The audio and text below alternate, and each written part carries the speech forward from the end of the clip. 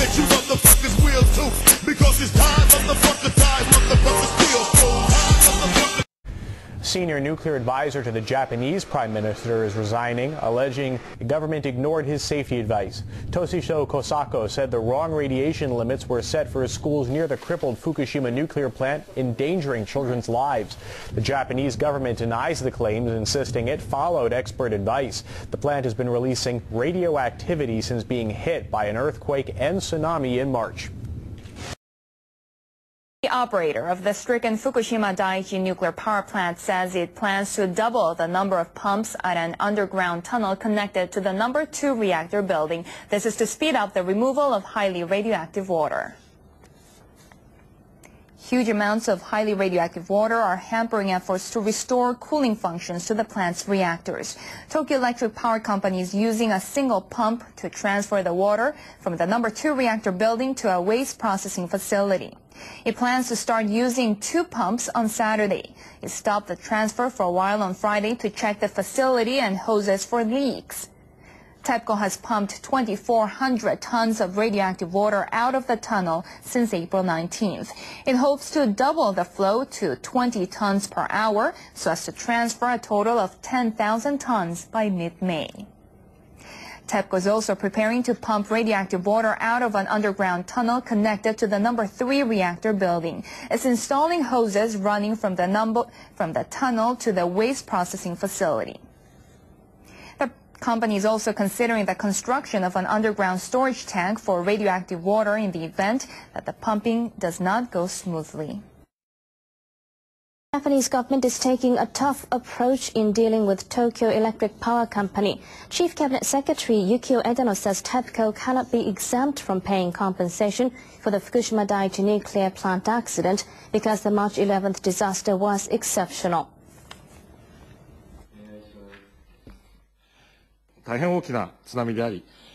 While the earthquake and tsunami were very powerful, Japan's Diet had warned the nuclear plant would face problems if an enormous tsunami hit it.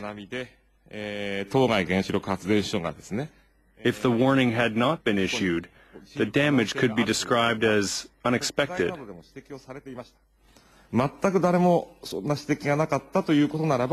But TEPCO cannot be exempt from its responsibility just because the company was not prepared for what had been flagged by the Diet.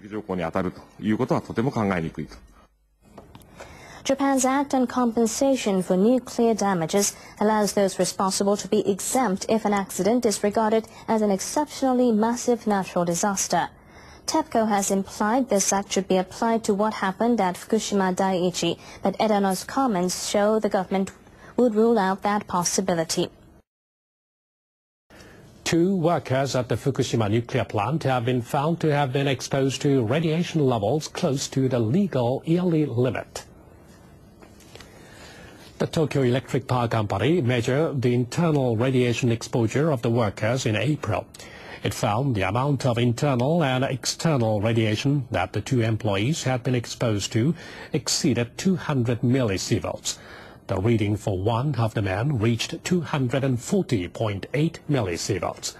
The legal limit of radiation levels that workers can be exposed to in an emergency is 250 millisieverts. The 2 workers were temporarily hospitalized in April after they worked in highly radioactive water in the basement of a reactor building without wearing proper protective gear.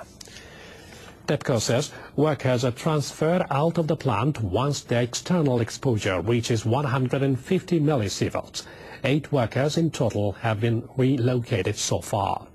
The utility says it will manage the situation with utmost attention to make sure that workers are never exposed to radiation levels above the legal limit. A vice president of Tokyo Electric Power Company says he believes the nuclear crisis at the Fukushima nuclear power plant is a man-made disaster. TEPCO Vice President Norio Tsuzumi visited Itate village in Fukushima Prefecture on Saturday and apologized to about 1,000 villagers who gathered to hear him speak.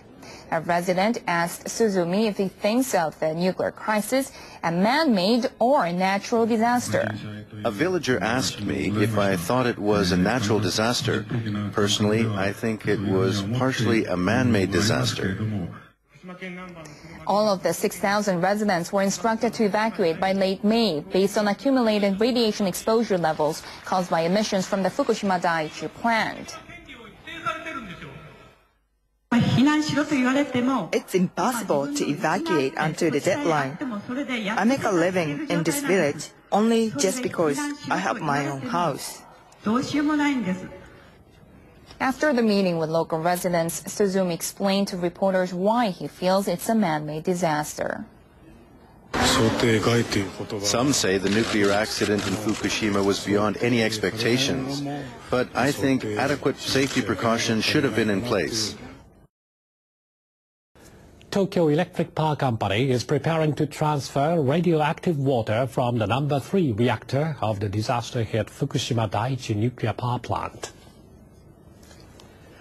Restoration work at the plant has been hindered by highly radioactive water that has been accumulating in the number 1 to number 4 reactors. The utility has given priority to transferring the most highly contaminated water in the number 2 reactor to a temporary storage site. The operation was suspended for maintenance on Friday but resumed shortly after 2 p.m. on Saturday. TEPCO dropped the plan to add another pump to quicken the transfer. The utility says it needs to set aside space in the temporary storage site to transfer contaminated water from the number 3 reactor. The water level in the reactor's tunnel has risen by 12 centimeters in 1 week. The power company plans to start transferring water from the number 3 reactor if the water level continues to rise and is installing a hose that connects the tunnel with the temporary storage site. Japan's Nuclear Safety Agency has told 2 reprocessing units for spent nuclear fuel to prepare for a possible suspension of external power. We had already told electric power companies to make sure they had 2 backup power systems in place. We have now ordered the reprocessing plants to do the same. If all power lines went down at the reprocessing units, cooling would stop and hydrogen would be produced. The reprocessing plants are in Tokai Ibaraki Prefecture in eastern Japan and the village of Rokkasho in northern Japan's Aomori Prefecture. The agency is asking the units to prepare mobile generators and pump trucks, as well as equipment to remove hydrogen. After the accident at the Fukushima Daiichi nuclear plant, Japan's Nuclear Safety Agency told all nuclear power plants to prepare emergency safety measures to secure power sources. The agency is asking the reprocessing facilities to present their safety plans as soon as possible. It says it will assess whether the measures are appropriate by the end of May. TEPCO is studying the possibility of sending more current and former employees to the plant. The company is considering about 3,000 people as potential candidates. They've previously worked at the plant or have been trained in nuclear-related matters such as radiation monitoring. About 1,000 workers of TEPCO and its contract companies are currently working at the power plant to bring it under control. But the work is expected to take a long time. TEPCO laid out a plan on April 17th to stabilize the reactors in 6 to 9 months, and the radiation level there is still high. The government recently raised the legal limit for radiation exposure during an emergency from 100 to 250 millisieverts. On Saturday, 2 workers were found to have been exposed to more than 200 millisieverts of radiation. Another 30 workers or so were exposed to radiation in excess of 100 millisieverts. The power company considers it necessary to have more people on site to proceed with the operation while ensuring the safety of the workers. The operator of the troubled Fukushima nuclear power plant has decided to send workers into the number 1 reactor building as part of its efforts to cool the reactor. Tokyo Electric Power Company, or TEPCO, increased the amount of water injected into the number 1 reactor on a trial basis for 2 days starting Wednesday. It wanted to test the feasibility of its plan to cool the fuel rods by covering them with water. But because TEPCO could not determine the water level in the containment vessel, the company needs to install a water gauge. TEPCO also says filling the containment vessel with water won't be enough. The company is considering installing a heat exchanger that cools the water inside the reactor, though that plan would require checking pipes for damage.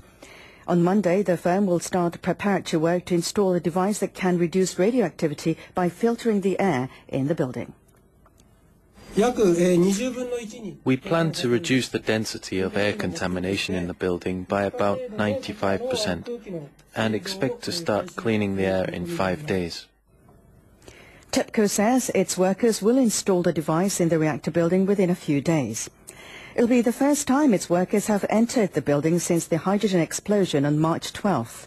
It would be a step forward if TEPCO can install the devices to reduce radioactivity, but the company will still need to establish a system to steadily cool the reactors. TEPCO has begun transferring highly radioactive water accumulated near the number 6 reactor to a temporary storage tank. The operator of the troubled power plant started moving the water in the turbine house of the number 6 reactor to the tank on Sunday afternoon. At the number 2 reactor, TEPCO continues to pump out highly radioactive water that has accumulated in a tunnel connected to the reactor to an on-site waste processing facility. TEPCO says about 2,500 tons of the water has been moved into the facility since work began on April 19th. TEPCO also says that a woman employee in her 40s was exposed to radiation of 7.49 millisieverts, 1.5 times the national legal limit, while she was working at an in-house medical office of the Fukushima plant. The woman continued to work there until March 15th. 4 days after the disaster, then she was moved to another office. She is described as having no apparent health problems resulting from the exposure. TEPCO says it is the second case of a female worker being exposed to radiation exceeding the legal limit, and that no woman has been allowed to work at the plant since March 23rd.